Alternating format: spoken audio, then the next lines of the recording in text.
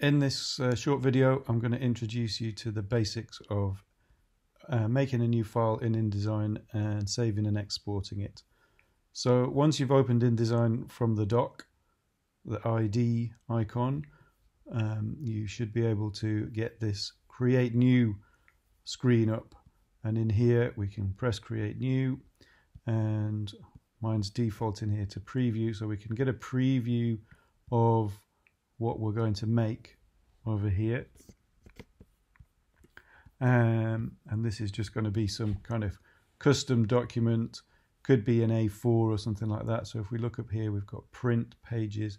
Let's go and choose A4 from there, and then in here we'll see the size, the title of the preset, the size of the actual document itself, which is in millimeters here. We can change that to inches or centimeters or pixels or whatever. You can see whether it's landscape or portrait.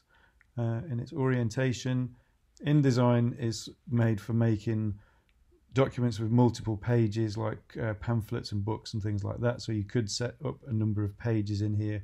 We're just going to leave that as one for now here. Here we've got columns, so you can see just at the side here, this document has some columns in it by default. That's kind of useful as a layout thing. Oh, let's switch preview back on there, so that we can have a kind of a background grid or whatever to put some content into. So let's set that to 4. We've got margins up here, so we can have, this is this space between the left and right side and the top and bottom of the document, so you can change that as well if you want to. You can see here that this chain link means that all of these settings are going to be the same. So we can set all of those. You can see how this is spreading out over the page there. So let's set that back to about 13. So the inside you might want to change if you're making something that's going to fold out, like pages in a book or a kind of pamphlet thing. You might want to make that gap bigger. So you can see here this gap is now bigger than this gap on the right hand side. This is called a fold in, so that if you visualize looking in a book, you can see how the middle page is, the middle of the page are kind of curved in. But let's just set this all to be the same at 13 mil. Bleed and slug is quite useful for us if you're going to make something that you're going to get printed out. You'll probably want to have some kind of bleed area on it. The default in the industry, printing industry, is 3 millimeters. So that means that if you've got colour that goes to the edge of the page, then it goes up to this red area around the outside. If you've got a photo, an image that goes around the edges of it, then they would, basically what they do is they'd print your image onto your page onto a bigger page and then cut it down. And this is the sort of bleed or overprint area here. There's also a slug option, so this is where you can make some space around somewhere on your document, so you could leave a message to the person that's going to print out your document or whatever for you. So once we're happy with these things, we've got columns. Oh, we didn't change the gutter. So the gutter here is the gap in between these columns that we've got here. So let's just turn that back down. Let's put that on 4 like that. Okay, and then press create. And so now we've got our document ready to do some stuff with. I've got my window here set to Essentials Classic. You can go up to Workspace up here and change these to different sorts of settings. And what happens is it just moves the panels around, or you can reset where all the panels are, so you can see what's going on. Different things are brought to the fore and moved around. I like Essentials Classic, so and if I'm going to be helping you, I might come over and change your Workspace to Essentials Classic like that. We've also got that available up here as well, and you can reset it as well. So all of these are little panels that you can move around and you can put in places and stuff like that.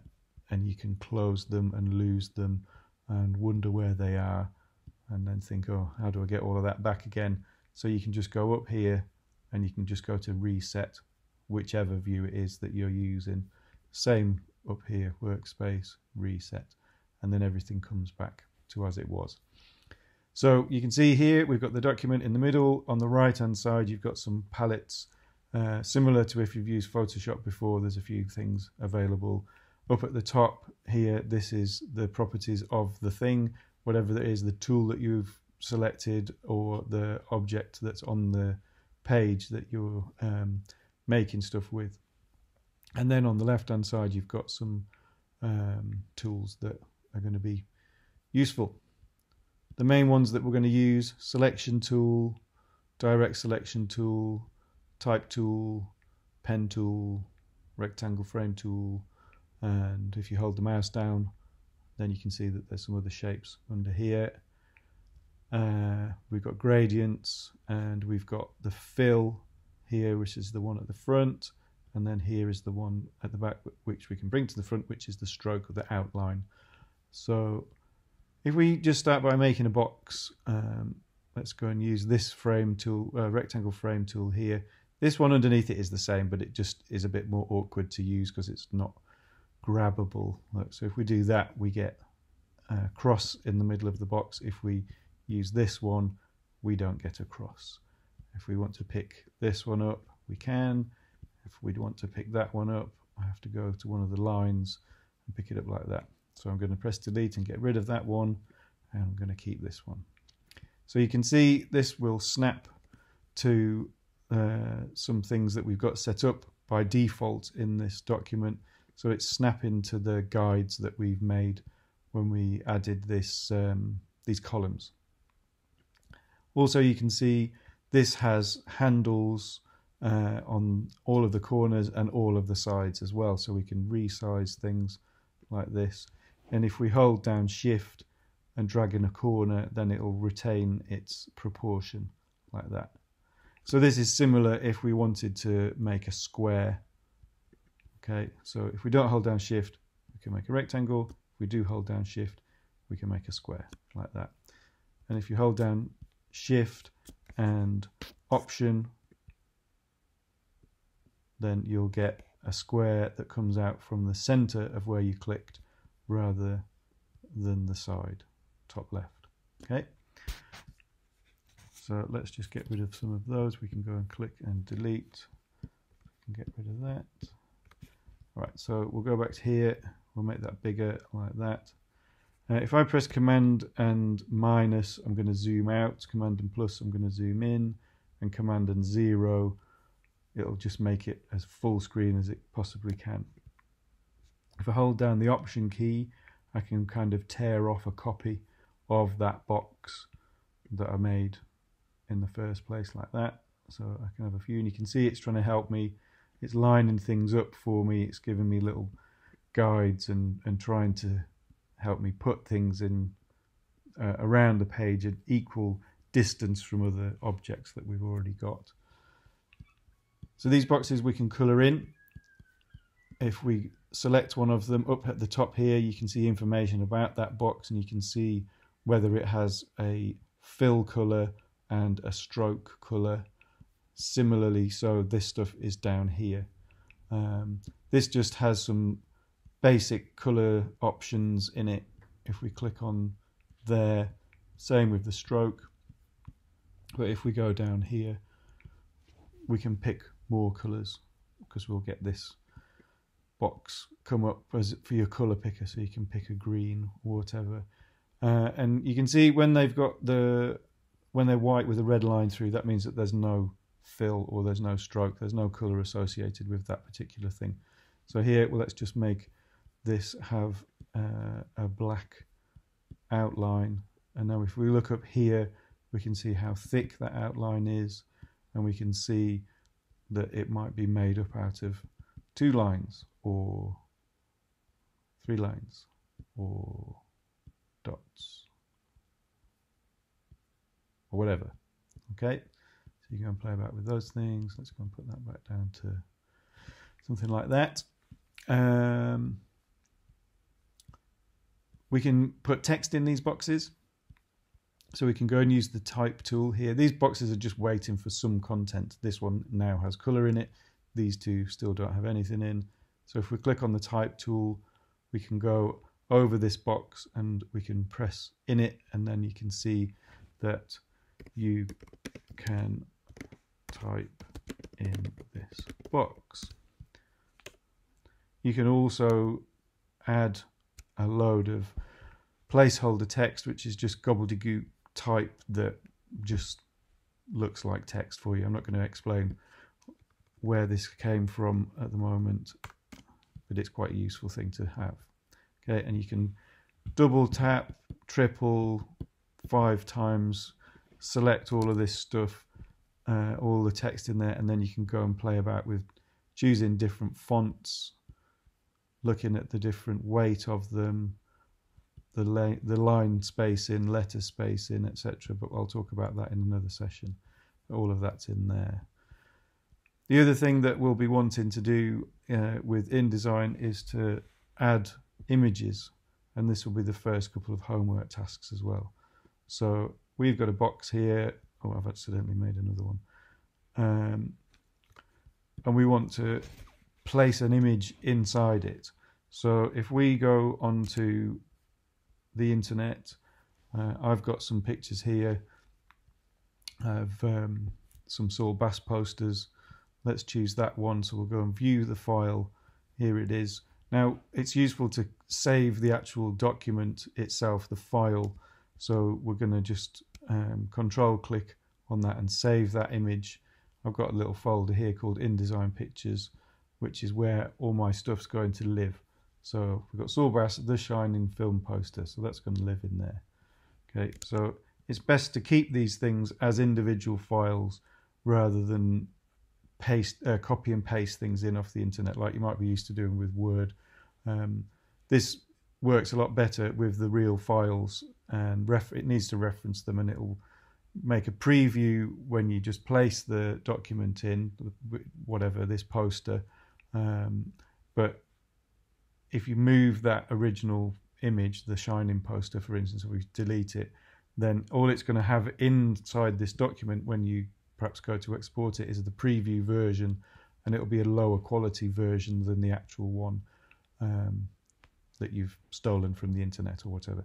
So we want to file and place, or Command and D, and then choose the image that we want to put in to this particular box. And you can see here, because it was selected, it just plonks it in there for us. And we can go and change the size of things like this so that we can think, oh, we're going to get this in here. We can move the content of the box around by getting hold of this thing in the middle so that we can perhaps see it better, or we can press Control and click and we can go and look at fitting up, or we can look at fitting up here, and we can try and fit the poster into this box so that it works better for us, so that we can see whatever it is that we want to see in here. Okay, so I'm just getting hold of the box itself and resizing it like that, and I'm moving it around just by holding the actual poster. But if I go over here, you can see my cursor turns into a hand, and now I can move this around a little bit more, and I can perhaps get in a little bit of the information in there as well. Okay, so that, oh yeah, and you can see here, this is the bounds of the poster itself, whereas this is the bounds of the box that it's inside. I hope that makes sense. Right, not a very good thing to do, so let's undo those things there.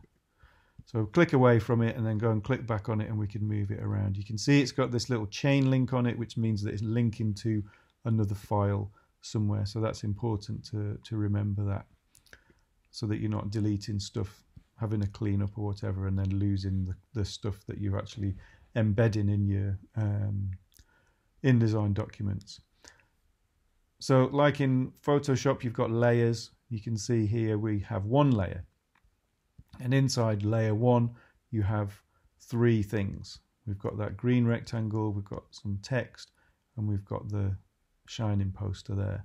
And you can move these things in order in the same way that you can in Photoshop, so that you can have one thing on top of another or underneath, so that you can work out, oh, where does that need to be? That needs to be there, so that you can see things and have things on top of other stuff. Okay, so there's the content inside a InDesign document.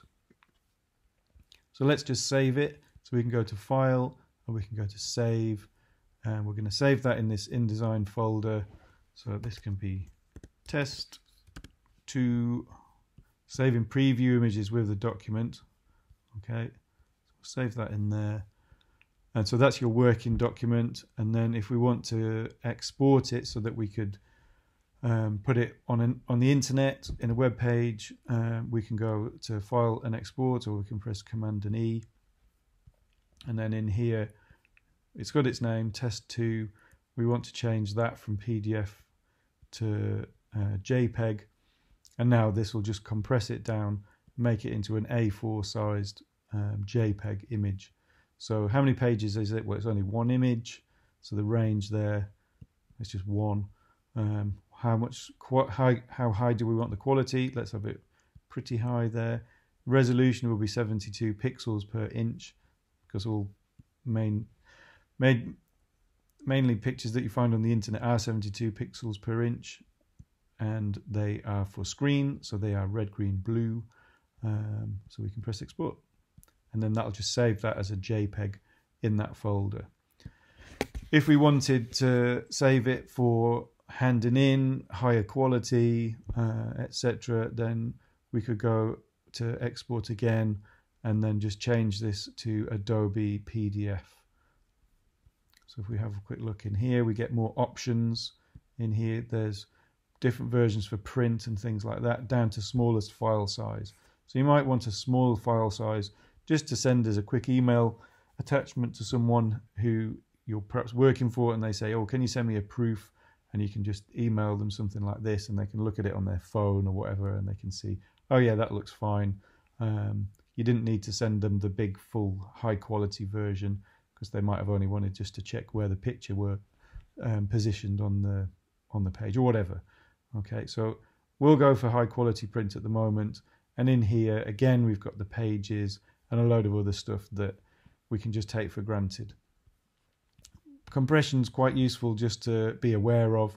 If you have put in photographs that you've taken on a digital camera, they might be a higher resolution than, let's say, 72 pixels per inch, or in this case 450. So what this will do is it will drop the quality down, the pixels per inch down, just so that it makes it a bit more dealable with inside the document. So that's the same for color and grayscale and black and white pictures. Marks and bleed, we can switch on these printer marks, so that would bring in to consideration this area and other things for the printer if you were to send it to a printer to get printed. So that's quite a useful thing to bear in mind in there.